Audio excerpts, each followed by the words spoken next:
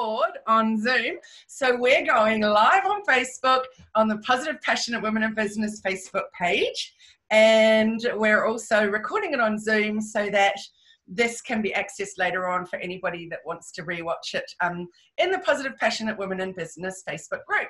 So I'd like to say hi and welcome to this beautiful Positive Passionate Women in Business member of our huddle, Eve Heath. And let's get to know Eve Heath a little bit more. Eve is from Heaths Old Wares. And hi and welcome to you. It's nice to have you here. Thank you. It's lovely to be here. Great. Now you're in BURRINGBAR. Kylie. Pardon, sorry? It's a bit exciting. It is. I'm so excited. For those of you that don't know, Eve and I have known each other for, I'd say 12 years now. Yeah, it'd have to be. Yes, we lived next door to each other for about, well, it wasn't quite a year, but nearly, in Bangalore, when Heaths Old Wares used to be in Bangalore. And Eve and I became firm friends very, very quickly, didn't we? It was a beautiful meeting. And then we were both very involved in the Bangalore Businesswomen's Networking Group and the Chamber of Commerce. Yes, Eve and I both are people that very much love to do things to do with your community. So how many years ago was it now that you moved to BURRINGBAR? We've just gone past our 4th birthday. Wow. Amazing. It's gone so fast. Wow. So Eve and Ross quickly, not quickly, they moved their business, bought a building in BURRINGBAR. And from everything I've heard, they've literally turned the village around and, you know, really made it a place on the map, a bit of a destination. So we'll hear more about that anyway when I start asking Eve some questions. But yeah, Bangalore has definitely missed you, Eve, and of course Ross also. You're just an amazing community woman, and I know you've been doing amazing things for the community of BURRINGBAR as well, and Northern New South Wales. So good for you. And good for the community too, might I add. Anyway, let's get stuck in with our questions. So the first question that I'd like to ask you, Eve, is tell me something about yourself that others might be surprised to know about you. I'm a woman scorned is not someone you want to know.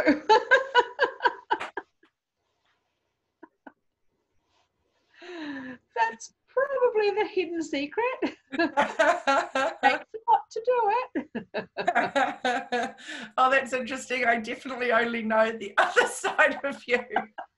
It doesn't come out often these days. In the 20s it did, but not so much these days. But you've got that feisty side though. Yes. Standing up for your rights and all. Well done. I love it. Okay, so if there was something in your past that you were able to go back and do differently, what would that be? Probably apply myself a little bit more, have a little bit more self-confidence to study longer. In the era that I went through high school, I was expected to do 4th form in our day, get a job as a checkout chick, get married, have babies and do it all again sort of thing. I've done a lot of study as a mature age student, so I've got my Cert 4 in IT and web design. And I don't do it for anyone else. I did it so that I could build my own website and maintain it, which I've done. And if you Google old wares, we still come up #1 after all of the ads and the near me's, which is just awesome. And that's an organic thing. So I think I would have studied. I would have probably gone in and had a career more than just being, well, I say just be a mum, but I think that's the most important career a woman can have. Rad. Good one. Thank you, Eve. So what do you love most about what you do? Oh, the history that goes with it. You know, we get a few reviews on Google that say our prices are hideously high or horrendous prices, but great stuff. But what they don't understand is how much respect we try and give to, and we do give to the people who we purchase from. That's their life in the shoebox, you know, and you just can't go in and offer them dog bones for what's been their life. And that's why we've been successful in doing what we've been doing since 1990. There's a lot of businesses that have come and gone in this world, in our industry. Ross has such a solid well-respected reputation, and that's one of the big reasons for it, because we respect the people that we deal with. And another interesting thing on the other side of that, of people writing those kind of things, is that they never take into account the amount of hours and the expertise that you have and the traveling that goes in. I mean, I know Ross does some extraordinary miles, doesn't he, to the deceased estates and those kind of things, and spends so much time. And then your job of, well, I know you've got a massive role in there, but also doing the website and the social media and all that stuff, it all takes up so much time, and people just don't realise. My comment usually is, thank you so much for visiting. We're sorry our prices don't suit you. There is a lot of time and effort and energy that goes in 7 days a week to sourcing all of our goods, and they're not imported from France. They're not the latest vintage thing to come off the market. That we're not a vintage store that imports from Europe. This is all locally sourced, you know, like, and it's local. We clean it all. It goes on the floor, and it's a 24-hour-a-day, 7-day week job. So if they don't like the prices, they can go to Bunnings. And they're not your ideal client. That's the bottom line. So yeah, we've all just got to focus more on who we want to work with, isn't it? And that's it. And, you know, on the other hand, you get people coming in and saying, oh my God, your stuff is so amazing. And it's so reasonable. We get other shops buying from us to sell in their shop. Yes. And so we just have to start to, I think one of the big lessons that we all have to learn in business is to value your own effort, your own product, your own hours, your own time. And if we don't value it and put a price on it, don't go into business, because you'll just go broke. That was the webinar I was listening to this morning, was exactly that, about valuing your pricing and your time, etc. So that's a great thing that you brought that up. And also, for those of you that don't know, Heaths Old Wares is quite famous in many ways, but people wouldn't even realize that you do movie sets and fitting out amazing restaurants, not just around the area, but in Sydney and all over, isn't it? That people come to you for props and amazing. We get dresses that come to us from Melbourne, Sydney, Brisbane, and we have sent our items to all over the country, and to London and to Germany. We actually, some of our little Heaths Old Wares things are in Disneyland in Europe. Oh my word. Where some of our things are in tea houses in London. So you never know, you cannot tell. And that's the other thing that you have to be so careful of, is not to judge anyone who walks through the door just because, you know, that you think they don't look like they're going to be of interest to you, or they don't look like they're going to be a customer. You cannot tell. You treat everybody with equal respect. And some of the set dresses, some of the big names, like Olivia Newton-John used to call it, go down to my shop, go down, they'll have it, go down to my shop, you know. So, I mean, we can drop sort of all sorts of names, but that was one of the biggest buzzes for us when we were in Ballina. It was like, oh my God, you know, flash, flash. That's so awesome. I love it. Just the biggest, we actually framed the first docket that she ever signed, her FOS docket. That's so cool, Eve. I love that. So for those of you that haven't yet found Eve, so you'll notice in the caption there's website, Facebook, you know, all the places that you can find and locate them, and have a look at all the pickies. So yeah, rad shop that you have, that's for sure. Okay, so what do you love least about what you do? Probably the amount of hours that it takes, the amount of... You were going to say that. It's all consuming. And what we have to learn, and what I've learned, but not everybody in the industry has learned, is you have to own your business and not let your business own you. And it's a really hard call. And we've got one of our kids are in business, and I have just drummed it into him so much. Don't open 7 days a week. Don't, because then when you're closed, you're not thinking about how you're enjoying the day. You're thinking about, oh my God, how much money am I down because I'm not there? Mm-hmm. Make your decision, and you own your business. And yeah, don't fall into the trap of letting the business own you. And we're really fortunate in that I can go, and I'm going next week to see one of our sons.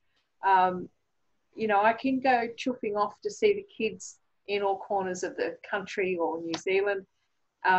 And Ross is really happy to be here. But then Ross always says that he retired the day we opened Heaths Old Wares because it's his passion and his love. So to him, he owns his business. He works in what he loves to do. And to me, I think, no, I want to do something other than be in these four walls. And that's the thing I'd like us both to go together, but one's a traveller, one's not. That's just the way it is. Everybody's got to compromise. And that's probably the thing I least enjoy about the business. But the business allows me to go and visit the kids when I want to, and have the kids down when they come, and abduct my grandchildren and take them on granny road trips. That's so awesome. So awesome. Oh, thank you. I just knew it was going to be a time thing, and I guess that's from living next door to you and knowing that it's just extraordinary the hours that go into it. So yeah, but I love that you were able to go off adventuring, and I'm really going to take away from that, from this chat already. I know we're only up to that was question 4, but I know that the one thing that you said about not letting the business own you, and that you own the business, I'm going to be pondering that one tonight. So thank you very much for my own business. I appreciate that. Okay, so if you weren't doing this, well, what would you be doing? I probably would have gone and done a teaching degree. I think teaching or hairdressing, which is quite ironic. I have a teacher in one of our children, and I have a hairdresser in another. So. Isn't that amazing? Wow. Yep. I make no apology for living through my children. Absolutely. Yeah. I was going to say, you can just live vicariously through them. That's great. For those of you that don't know, Eve's son is also rather famous in his own right. He has Hair by Tommy J, and he's in Sydney, and a very, very well-known barber, isn't he, Eve? Yes. We're just opening up the second store. Doing incredibly well. Good on him. All right. So what's been your biggest success in your working life? What are you most proud of? Oh, our reputation. Oh. Really, in short, I think your reputation is everything in business. I mean, as put family aside and kids aside, but your reputation is crucial. If you can't hold your head high, and if you don't stand by what you firmly believe in, if you're not true to yourself, then you're not going to be true to your business. And I think it's crucial for people to, if you don't agree with something, then don't go there. Don't accept somebody else's standard to be your own. You have your own standard. It's so important to maintain that. Eve, that's the third perler of the night that I'm going to have to go away and ponder. That was brilliant too. Thank you. So who are your dream clients or customers, and what type of jobs do you like doing the most within your business? Research, probably. Like today I set up, I don't know if you looked at the Instagram post today, Ross came home with this amazing big red toolbox.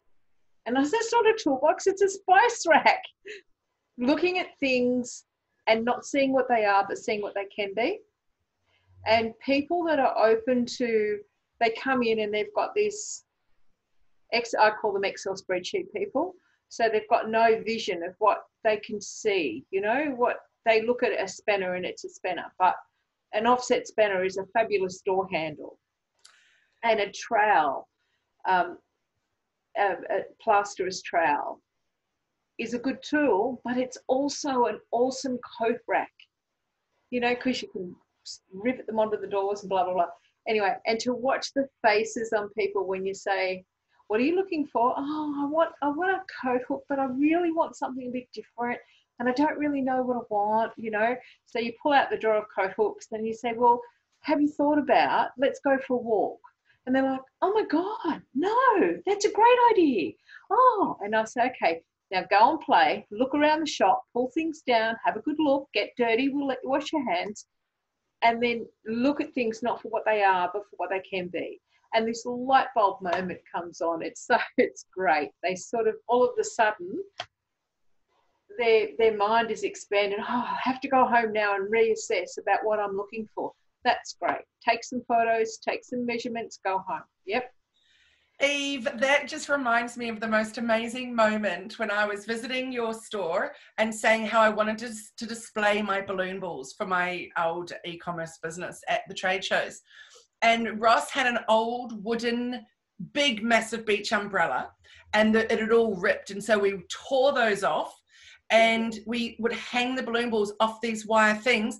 And then I'd had this massive crate built, and we just got this extra thing put on the side. Anyway, the whole thing came together amazingly, and people from their shop owners at the trade show would come up to me constantly and say, how do I do that? You've just displayed it in the most amazing way. And I'd go, it's an umbrella. Yeah. And people couldn't believe it. You also set me up with amazing, beautiful rustic shelves made out of ladders, and yeah, there has been some cool things you've helped me with. So I can't imagine how excited people get when they get that opportunity to wander with you and get some really cool ideas. So yeah, that's a really cool thing that you offer.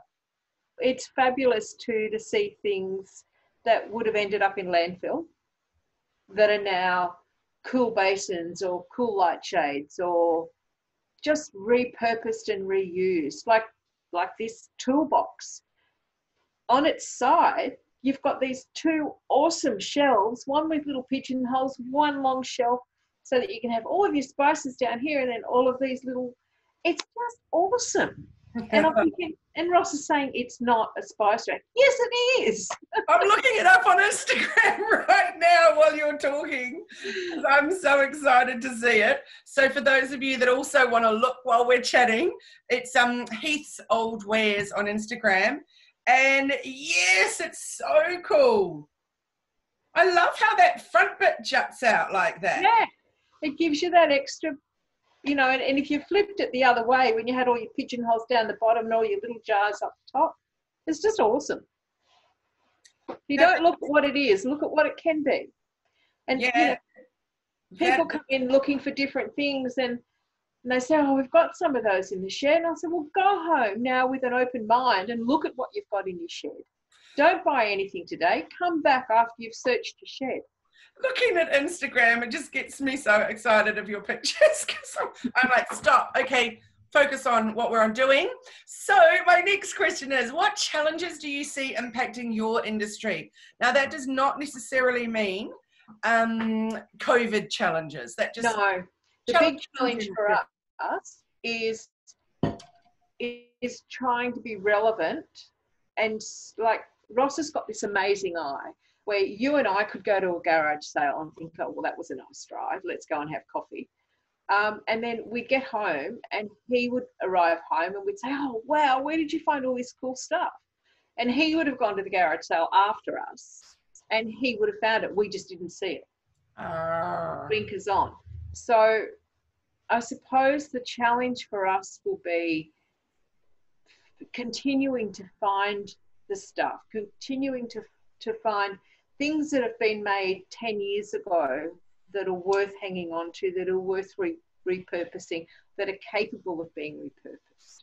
Do you think the fact that these days there's IKEA, for like all of that type of stuff being made is not anything that will be worth hanging on to, because it's all landfill. It's not hardwood. No. And all of that, like I'm really conscious already of how quickly, well, not already, I mean for decades, how quickly people can furnish a house for so cheaply, and they're not exploring and finding amazing treasures. And we found our coffee table was on the side of the road in Sydney when we were living down there 20 something years ago, and it's solid timber. Oh, it's an old school desk. It's absolutely divine. We loved it. somebody had chopped the legs off. So it was this great, we would never do that, but we found it like that. We love it. It's got shelves in it. It's so cool. And we've moved a gazillion times and always taken it with us. And never once been stable. You tip it on its edge. You put heavy stuff on it. You can use it as a seat, all sorts of things. Yeah. And we've never once been tempted to replace it with a coffee table that is, made out of chipboard or whatever you call it here, that's laminated or something. So I could imagine that could be a thing going forward.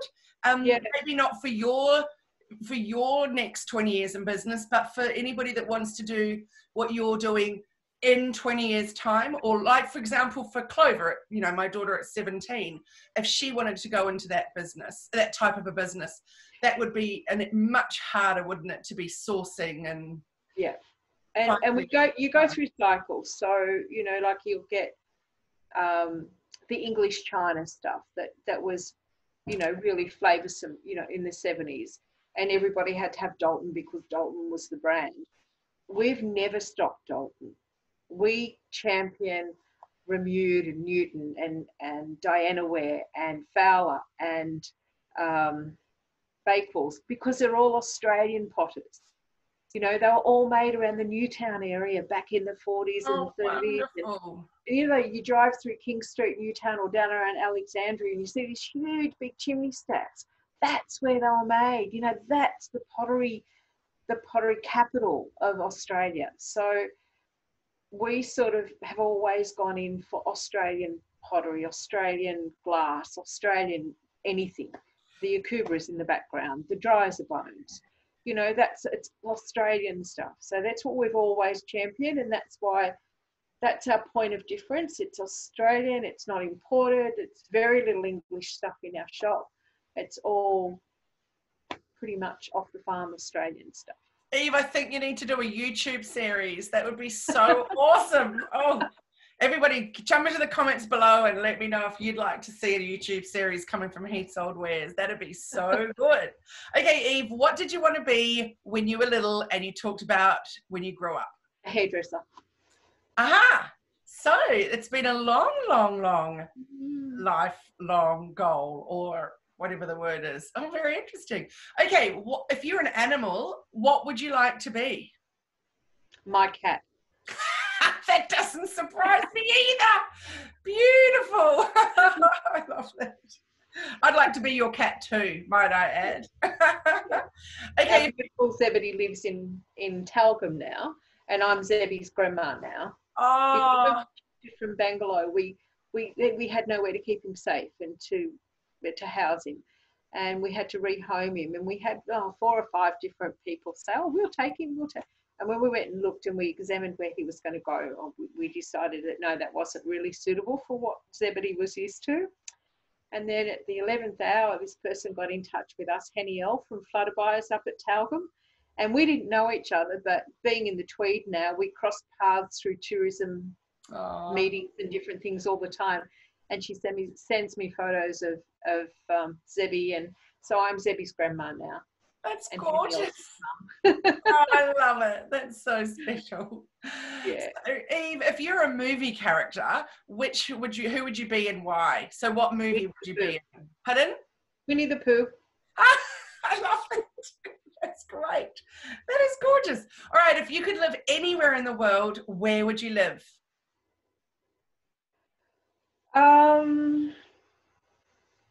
Probably not far from where I am. That's I would think. special. Yeah, I think so. I wouldn't live with anyone other than the person that I'm living with. Although it hasn't always been a bed of roses, as you remember. But I would probably be where I am. Beautiful. Yeah. So we're up to question number 13, and we've only got a few more to go. So this one is, what does being a positive and passionate woman in business mean to you?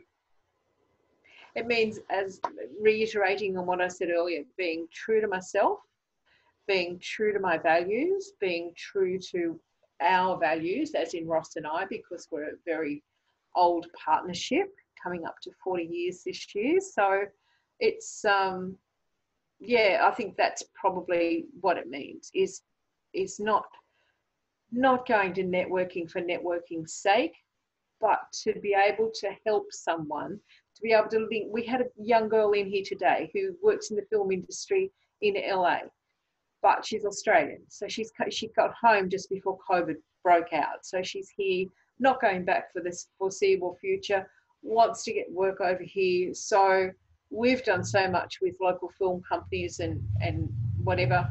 So I've given her the name of one of the leading film set dressers, you know. A young kid came, or wasn't a young kid, but another person came in once, and he turned out, he was a set dresser, gave him Emma's name. He got work with Emma doing set dressing, and now he's a set dresser for MasterChef. And it's like, oh my God, MasterChef. You know what I like, MasterChef Die Hard. Although not this season, but with the old boys, yes. But you've just summed it up so beautifully, because that's exactly what we're about at our core of Positive Passionate Women in Business is giving, you know, connecting people, growing and giving and sharing and all of that. So that's beautiful, beautifully put. Okay, so what are you most proud of in your life rather than in your business life? My kids. And they are 4 amazing kids. They are four very amazing children, yes. They sure are. Awesome. And your last question is, what's one tip that you can share of how you stay positive when things are challenging? It's an adventure. Just look at it, breathe. It's an adventure. Yesterday it was this. Tomorrow it will be different again. Just breathe. My daughter once wrote on a Facebook post, when I'm feeling down, I remember whose daughter I am. Oh. And my response was, when I'm feeling down, I remember whose mother I am. So that says it all. Sure does. That makes me have a little tear. That's just, that is gorgeous, Eve. Thank you so much. And thank you for joining me for 15 minutes that turned into 35. But I always knew we'd love to have a good chat, and you just have so much to share, and you're so amazing. So thank you for sharing that time with us today and answering those 15 questions, which I have to say, I am loving this whole series. It's been so awesome getting to know people in our huddle better and being able to then share that with everyone out there, which is really awesome. And we just love having you in our huddle of positive, passionate women in business, and especially that you're the timekeeper on the online reader. Last week when last meeting. We look forward to having you for the next one. That'll be great. I really appreciate that. And so for all of you that want to connect with Eve, as I said, it's in the caption, or you know, her website, Instagram, Facebook, etc., etc. So you'll be able to connect with Eve and get in touch and go and explore what's on offer in BURRINGBAR. That'll be absolutely wonderful. So thanks, Eve. I really appreciate that time. And it was awesome to see you and chat with you. We'll have to have a hug soon. I know, I look forward to it. All right, thanks. All right, bye, darling. Thank you. Thank you. Bye.